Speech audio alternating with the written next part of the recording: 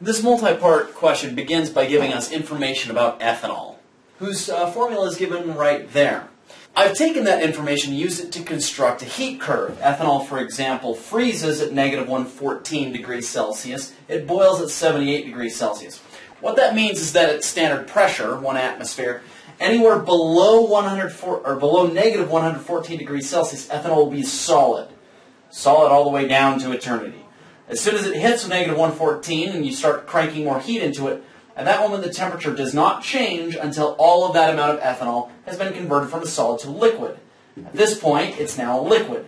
You continue increasing the temperature. At some point, you'll get to 78 degrees Celsius, and then any additional heat that you throw in there will not change the temperature, but will all be used to convert that liquid into a gas. At this point, it's a gas, and it will remain a gas at 1 atmosphere of pressure for any temperature above 78 degrees Celsius off into eternity.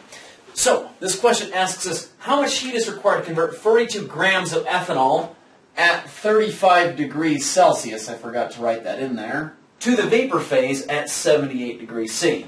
So somewhere in between negative 114 C and 78 degrees C is 35 degrees C. And I really haven't drawn this proportionally well, but hopefully you can see that at 35 degrees Celsius, ethanol is going to be a liquid. So in order to convert 42 grams of ethanol to the vapor phase, what has to happen is I have to take that 42 grams, which is sitting at 35 degrees Celsius, and I have to warm it up to 78 degrees Celsius. Once I hit 78 degrees Celsius, then I have to take that 42 grams and I have to convert all of it from a liquid to a gas. So in other words, I have to go from 35 up this slope until I hit 78, and then I have to go across this plane D. Now here's the trick. Whenever you want to do a conversion up one of these slopes, the equation that you're going to use is equation 5.22 from our text. And that equation says that the amount of heat, Q, required to do that temperature warming is equal to the specific heat of that substance multiplied by its mass multiplied by the total change in temperature that you're talking about. In this case, I'm going to be throwing in 42 grams here, the change in temperature between 35 degrees Celsius and 78 right there, and then the specific heat for ethanol which is given. And by the way, this once again is going to be the equation that you will use anytime you're going up a slope on one of these heat curves. Anytime I'm going across a plateau, either plateau B or plateau D, I'm instead going to multiply the mass. So anytime I go across one of these plateaus, I'm going to multiply the mass by the molecular weight and multiply that by the delta heat of the phase change. If it's vaporization, that's one phase change. If it's melting, then it's another phase change, whatever the phase change happens to be. Those are the two equations. So once again, this is the slope. This is the equation that we'd use for going up one of these slopes. This is the equation that we'd use for going across a plateau. And I hope I'm spelling plateau correctly. I don't really know. It's a weird word. Anyway, so for this problem, once again, we're having to convert from 35 degrees Celsius, warm it up to 78. That is part of a slope, so I'm going to be using this equation for that portion. And then I have to take it across the plateau D all the way to the end point. That will be using this equation. Got it? Good. Let's throw down some numbers. So, going from 35 to 78C, I'm going to go ahead and write down Q equals the specific heat. And the specific heat was given to me in this problem. And it happens to be equal to 2.3 joules per gram Kelvin. And then I'm going to multiply it by the mass that I've been given, which in this case is 42 grams. This specific heat, by the way, is specific for ethanol at this pressure. And then I'm going to multiply that by delta T. And delta T is going to be 78 minus 35. This is degrees Celsius. No, this is kind of... I realize that some of you guys are saying, now wait a minute, degrees Celsius doesn't cancel out with degrees Kelvin. But keep in mind, however, the only difference between Celsius and Kelvin is 273.15. Which means that if I put 273.15 and added it to 78 to convert this to Kelvin, I'd have to do the same thing to the degrees Celsius, and the difference between the two would be exactly the same. So to do this, I actually don't really need to convert to Kelvin, because all I care about is the difference between these two, which would be identical for Kelvin as it is for Celsius. So I can cancel out my Kelvin and my Celsius. going to be the same. I can cancel out my grams, and then I throw this into my calculator, and I end up with a final number in joules, which is an amount of energy. So the final answer ends up being 4,154 joules, which, if you want to do a quick conversion, you can convert that into 4.15 kilojoules for the number of significant figures that we've been given, which is 3. Now, that is how much energy will be expended in order to raise 42 grams of ethanol from a temperature of 35 degrees Celsius to 78 degrees Celsius. We're not done. So we're essentially right now at this point. Now I have to take my ethanol and I have to vaporize it. So this 42 grams has to be completely heated up to where it converts from a liquid state at this point to a gaseous state at that point. That is where I'm going to go across the plateau, so I'm going to use this equation. So I'm going to go ahead and write down Q, the amount of energy needed, is going to be equal to the mass multiplied by the molecular weight multiplied by the delta H of the particular phase change that we're talking about, which in this case is going to be converting from a liquid into a gas. This delta H has been given to us in the problem. The mass that we've been given is 42 grams. I now multiply that by the molecular weight of ethanol. 1 mole of ethanol, ethanol has 2 carbons in it, 6 hydrogens and an oxygen.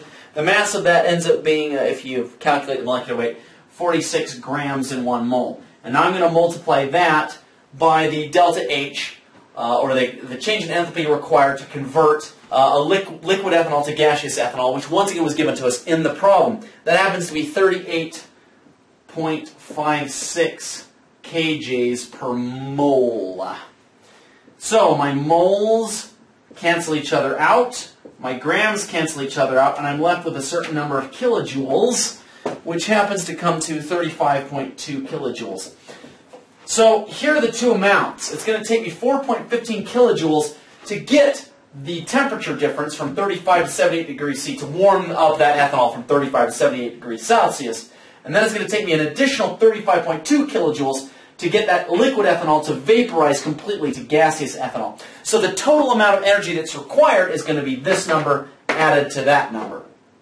This question says how much heat is required to convert the same amount of ethanol, which is 42 grams, I believe, to the vapor phase, except we're starting all the way down here at negative 155 degrees Celsius. Here's the point. Just as I said before, remember, anytime you're going up a slope, you use equation 5.2, which, by the way, if you're taking the class from me, I will give you on the exam. Don't require you to memorize it. So that's the equation we use for going up a slope. Anytime you're going across a plateau, you use this equation.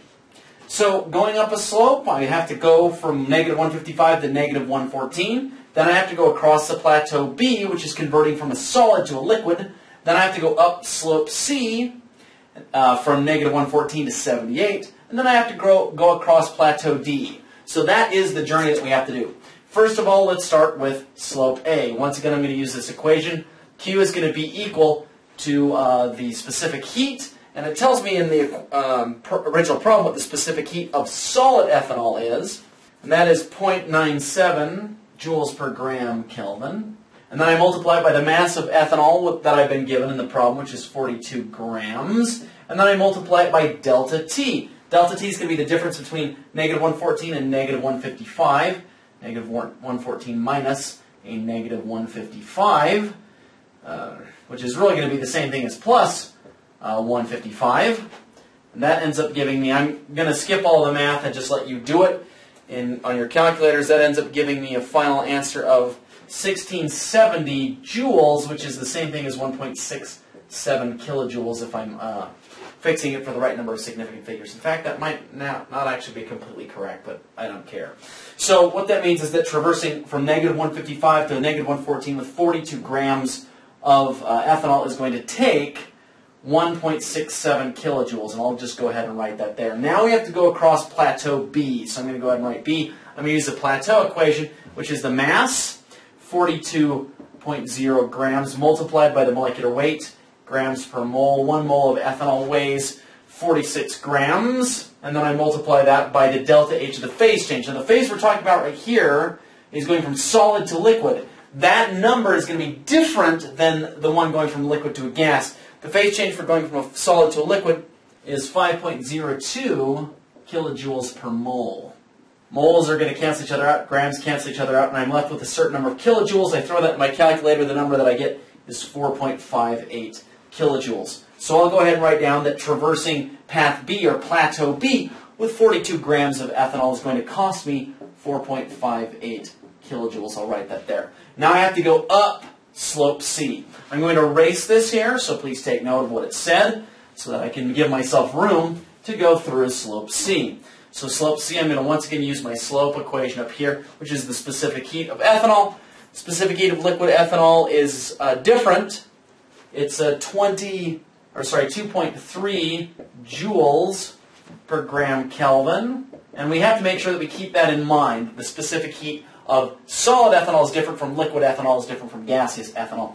I multiply that by the mass I've been given, which is 42 grams of this sample, and then I go delta T. Delta T is going to be 78 minus a negative 114. In other words, that's going to be plus 114.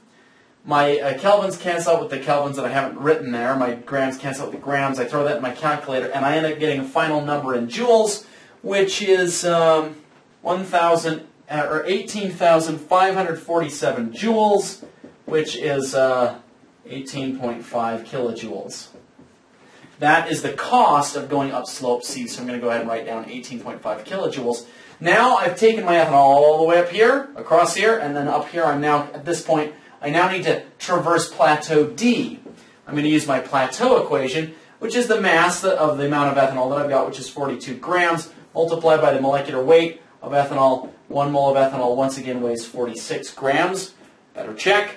And then I multiply that by the delta H of converting liquid ethanol to gaseous ethanol, which is going to be different from the delta H of converting solid ethanol to liquid ethanol. The delta H for converting liquid ethanol to gaseous ethanol is 38.56 kgs, or kilojoules, per mole. And that was given to me in the original problem. Moles cancel each other out, grams cancel each other out, and I'm left with a final answer in kilojoules, which happens to be 35.2. That is the energetic cost of traversing plateau D. So, here's the sum up. Going from down here to up there cost me 1.67 kilojoules. Going across this plateau cost me 4.58 kilojoules. Going from from this point to this point cost me 18.5 kilojoules. And then going from this point to that point cost me 35.2 kilojoules. What is the total energy expense to go through this whole journey? I add up each one of those four values, and that's the final answer.